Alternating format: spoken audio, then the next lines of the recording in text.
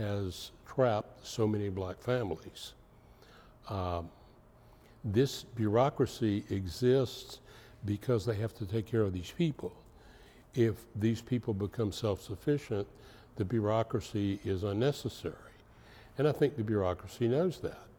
So they have a self-interest in creating this permanent dependent class, which I think you talked about the bureaucracy. I think a lot of the rules and regulations and things like that that come about help ensure that.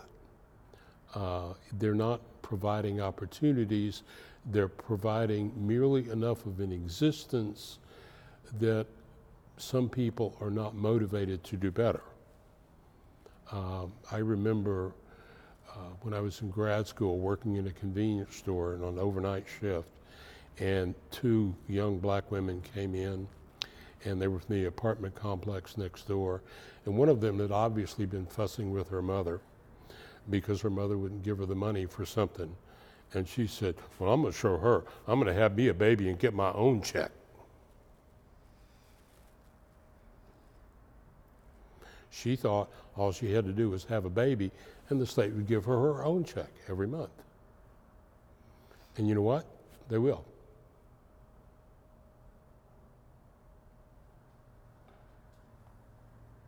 I'll go to the back row there. Any thoughts on that? One thing that has not come up and hasn't been mentioned is the gang problem. If their parent usually, as often happens, is working two jobs, they're never home, there's not supervision, what is the person gonna, what's the young person gonna do? I mean, and once they're initiated into the gang, part of the problem starts there. And then when they try to leave, that's another big problem. I would have to say another piece of the puzzle is the popular culture that influences the young black and white and Hispanic children who are coming of age today.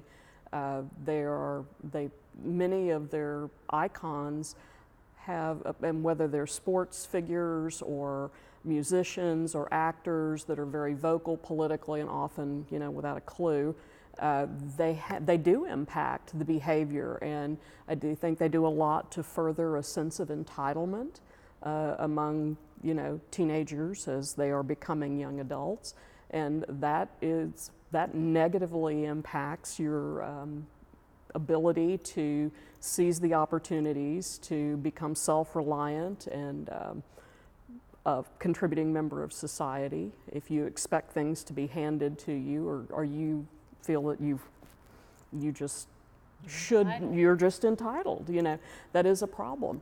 My mother is also a school teacher, and I know we've often talked about this, and there have been many years when in her classroom she's had students who were being raised by grandparents because at least one of the parents was incarcerated, and they were always, it was always linked to some sort of drug or, other type of criminal activity that they got into through gangs or whatever that put them there.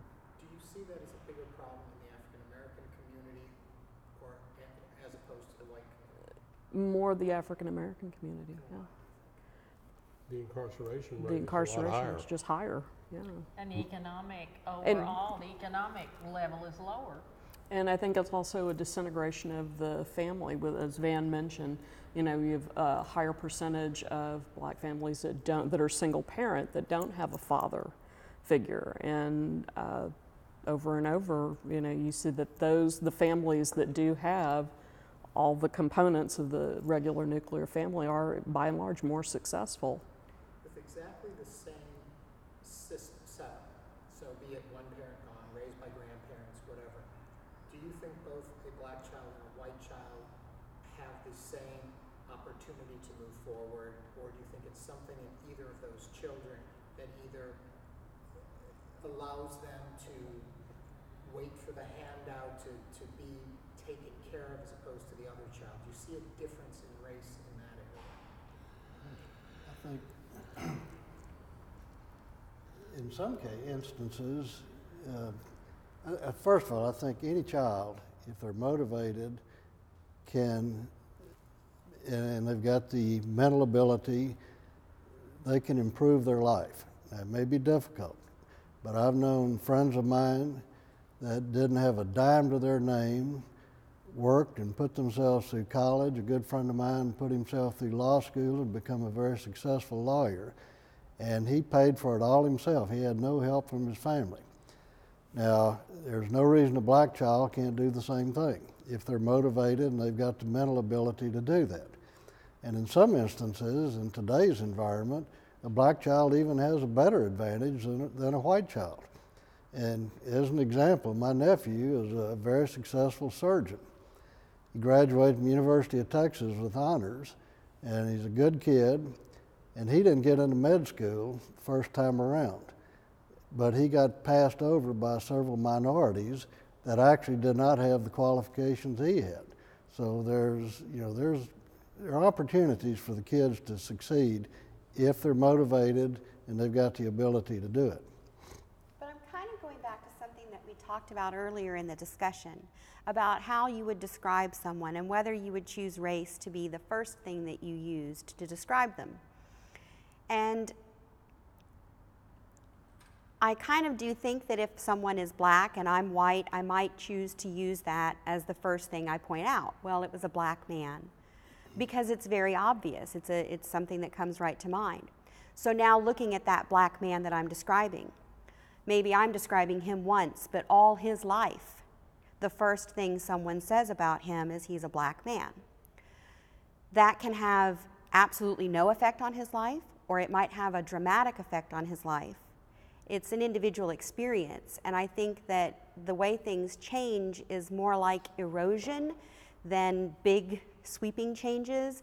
It whittles away over time the meaning of he's a black man and how that affects him and whether that makes him feel good, bad, or indifferent at being described that way.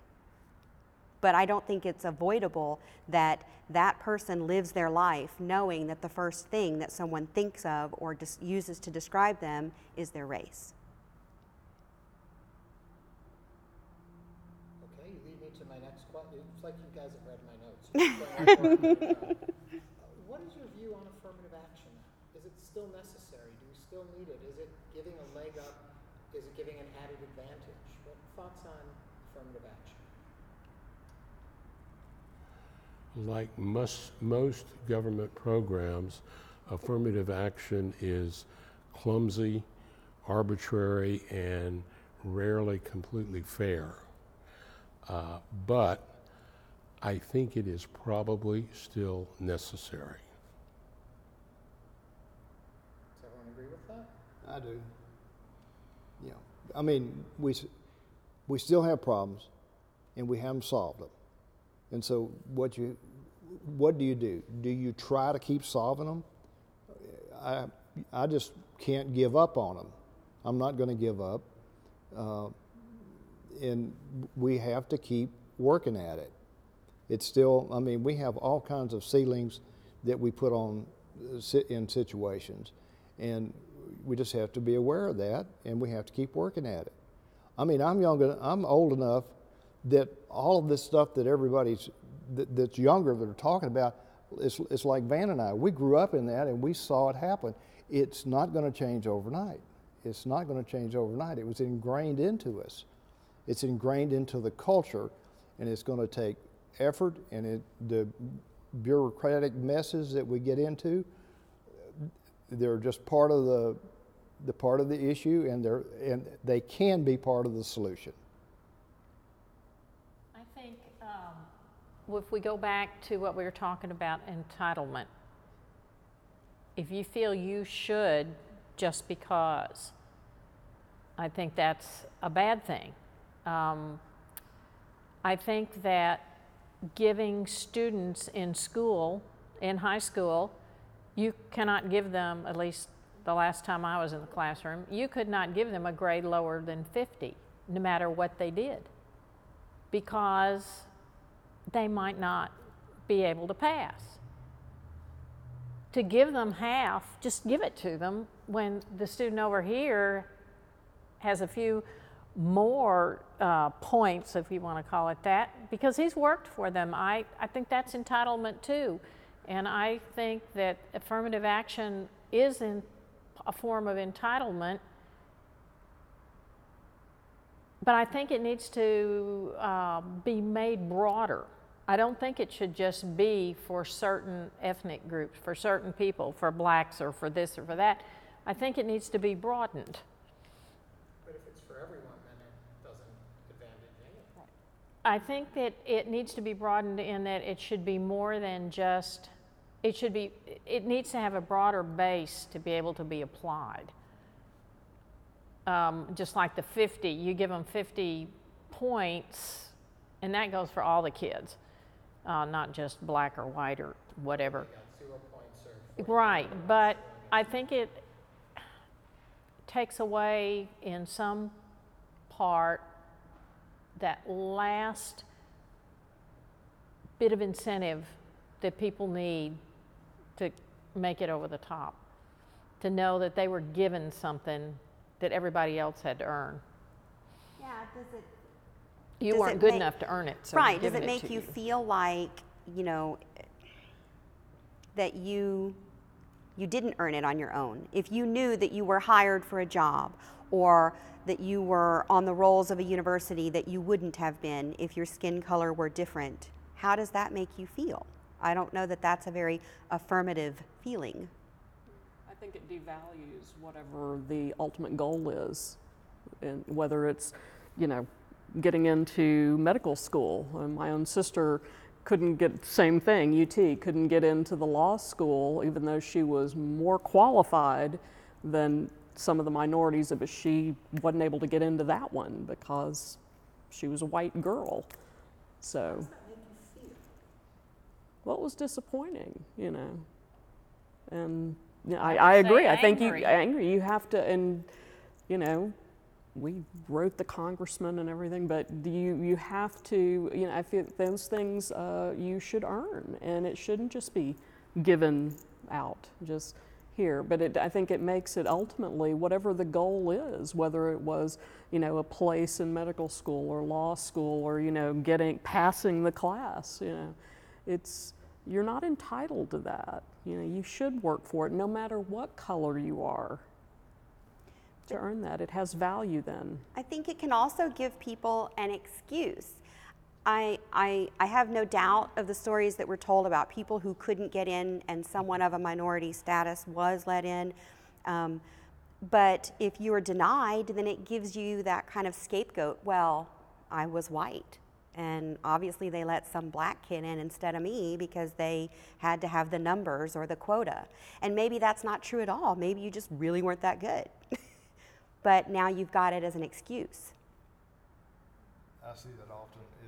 You know, people come up with it. That's a good excuse.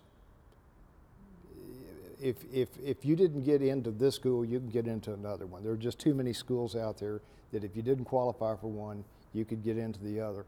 And